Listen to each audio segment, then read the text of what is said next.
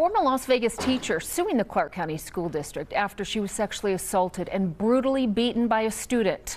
This is surveillance video the day the incident occurred, April 7th of 2022 at El Dorado High School. That student, Jonathan Garcia Martinez, was sentenced to serve a minimum of 16 years in prison.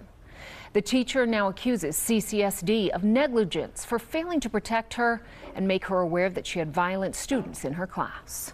That lawsuit also drawing attention to the high number of violent incidents at CCSD over the years. The U.S. Secretary of Education was in Las Vegas today. We asked him about student and teacher safety right here in the Valley.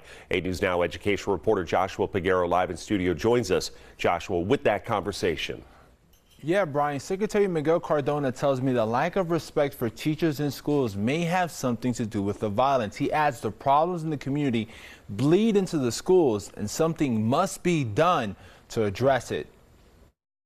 We must recognize that violence in schools oftentimes is community violence spilling into the schools. So while we want to support our schools and make sure that they're safe, we have to recognize it's a community-wide effort. Cardona was in town to discuss efforts to recruit more CCSD teachers. He says safety is part of that conversation. People to come into the profession, we have to make sure that there's safety in there and that they're being cared for and that the students are safe as well. District data shows since the start of the school year, CCSD PD have seized 42 guns. 22 have been on campus and 20 off campus. Students must feel safe on campus, period. Cardona says community-based organizations have to step up. Dads in Schools is one group that's already doing the work. We have volunteers from our own community that go into the schools, help keep it safe for the students and the staff.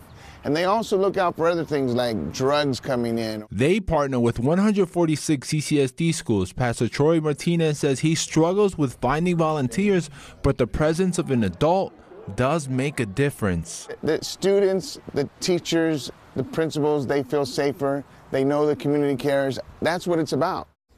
Now, Dads in Schools reports a reduction in violent incidents when one of their volunteers is present. They are currently looking for volunteers. Brian?